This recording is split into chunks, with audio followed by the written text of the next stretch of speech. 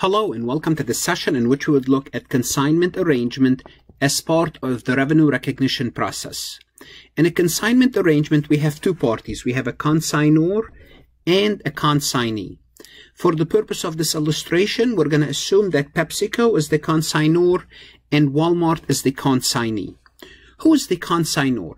It's the party that transferred the goods, not the title, to the consignee. Simply put, PepsiCo will physically transfer their product and they'll place their product in Walmart store for resale. Although they place their product in Walmart store where Walmart has physical possession, the titles did not change. PepsiCo still have the title for its own product. So the consignor, PepsiCo, will retain title. PepsiCo places the goods for resale. Simply put, all what's happening here, you can look at it as an arrangement to rent the shelf. So all what Walmart providing is the space, giving PepsiCo the space shelves to place their product. Once goods are sold, Walmart will submit the proceeds from the sale minus a commission as a revenue for Walmart. So nothing will happen, really. No sale will take place until Walmart sells the product to a third party, to a customer. Walmart will take a small commission and will submit the proceeds, the remaining, to PepsiCo. So PepsiCo will only recognize the revenue when the goods are sold to a third party.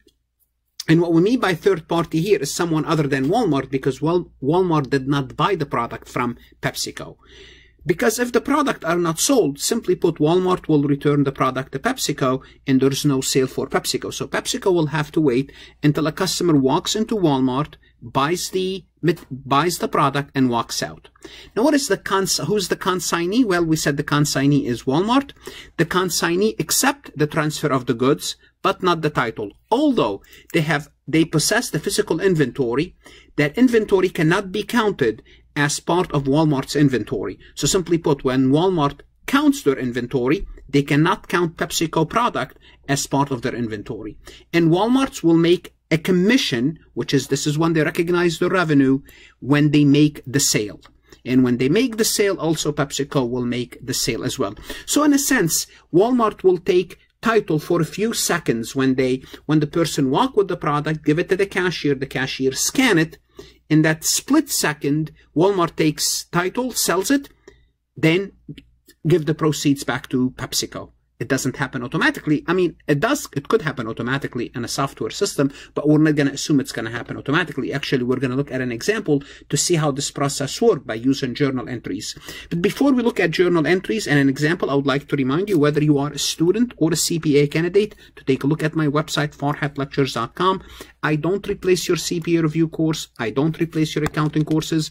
My motto is saving accounting students and CPA candidate one at a time by providing you resources, lectures, multiple choice, true-false questions that's going to help you understand the material better and do better on your exam.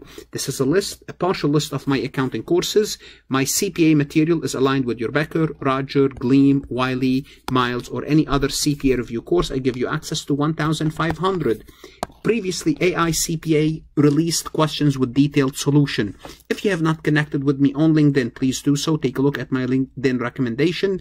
Like this recording, share it with others. It helps me tremendously. Connect with me on Instagram, Facebook, Twitter, Reddit, and I just started a CPA exam support group on GroupMe. Please join us. Let's take a look at this example to illustrate sales on consignment or consignment arrangement.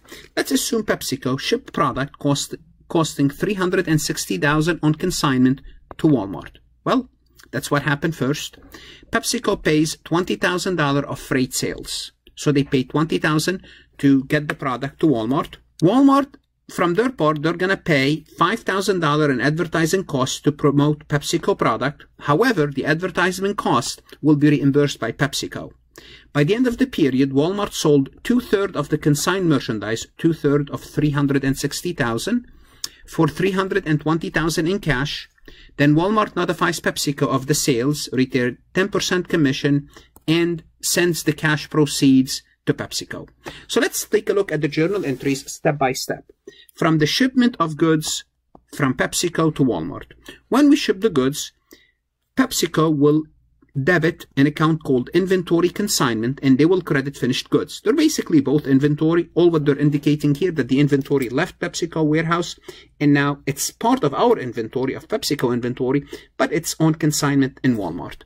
What would Walmart do under those circumstances? Basically, no entry. What will Walmart do is basically make a note, a memo, knowing that, make sure don't count PepsiCo inventory as part of our inventory. Then PepsiCo paid $20,000 for freight cost. Remember, freight in, it's part of the inventory cost. Therefore, PepsiCo will debit inventory. We're going to make it $30,000. PepsiCo paid $30,000. We're going to debit inventory $30,000, credit cash $30,000. What will Walmart do? Practically nothing yet. They have nothing to do with anything.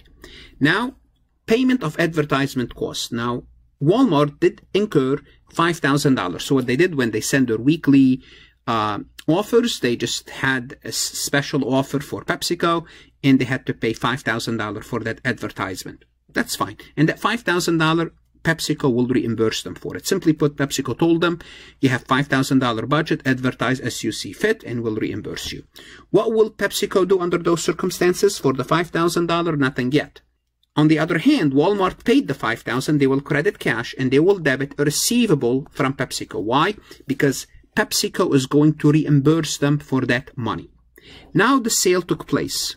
Now the customers bought the product. Well, as of right now, there's no entry for PepsiCo. For Walmart, they will debit cash. They sold them for $320. They will debit cash $320. And they will debit cash, and they will credit payable to PepsiCo $320. So this money belongs to PepsiCo as far as Walmart is concerned. They're going to take a cut of it, but part of it, the majority, will be for Walmart, for PepsiCo. Now, we're going to see how much money we're going to be sending to PepsiCo. Okay. So we received $320,000. Here's what's going to happen. First, we're going to keep, we means Walmart will keep $5,000 for the advertisement. Then they will keep 10% of $320,000 times 10%. They will keep another $32,000 as a commission cost. So what's going to happen is this. So we're going to be, let's take a look at the calculator, and so $320, that's how much they received in cash, minus $5,000, they're going to be reimbursed, minus $32,000 is basically their commission. They're going to send to PepsiCo $283,000. So PepsiCo will do the following. They will debit cash $283,000. They will debit advertising expense, that's when they expense it. They will debit commission expense because they had to pay commission to Walmart, $32,000, and they will credit revenue. The total revenue is $320. So although the total revenue is $320, really they had two additional expenses, the $5,000 and the $32,000. So now their net sales $283,000, although they sold $320, but their net sales for now is $283. Walmart, when they submit the $283,000, I showed you how to complete this. When they submit this money, they will debit this payable. To get rid of this payable, they will debit payable to PepsiCo because now they submitted the money. They will credit the $5,000 of receivable because PepsiCo now told them to keep the money, so they will credit this receivable to remove it, and they will credit commission revenue to recognize $32,000 of commission revenue. So this is the entry that Walmart will make. So at this point, Walmart would record. So notice what's happening. This revenue for Walmart, the $32,000, is an expense for PepsiCo, and the $5,000 that Walmart pay on behalf of PepsiCo, it's recorded as $5,000 expense on PepsiCo books. So simply put, Walmart made $32,000, which is 10%. Now we have to also record cost of goods sold for PepsiCo, because PepsiCo, they only sold, they sold two-thirds of their goods. They still have 1/3. Simply put, we have to remove two-thirds of what? So we have to remove 2/3 of 360,000 times 2/3 is 240. Then PepsiCo also incurred 30,000 in freight in. 2/3 of 30,000 is 20,000. Hopefully we know this. So our cost of goods sold is 260. And now I remember why I changed this number from 20 to 30, because we assumed we sold 2/3, so it's easier to do 2/3 for 30,000. Okay, so now we debit cost of goods sold 260, credit inventory consignment, we reduce our inventory consignment account by 260. Now we can say, well, after we deduct the cost of goods sold, so let's make cost of goods sold in a different color, 260,000. All in all, PepsiCo made gross profit of 23,000 on this arrangement. Made 23,000. If we take 23,000 divided by 320, it's approximately, we made approximately 7% net profit. 7%.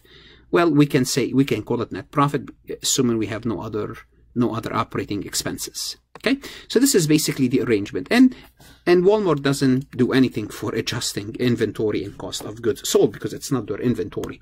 So all in all, this is how those are the journal entries that you are expected to know for arrangement goods on consignment. What should you do now? Go to farhatlectures.com, register, subscribe, work MCQs, and look at other resources to reinforce those concepts. Invest in your accounting career. Invest in your CPA education. Don't shortchange yourself. It's worth it. Yes, it is difficult. It's challenging, but at the end of the day, it's going to pay you. It's going to pay off. Good luck, study hard, and of course, stay safe.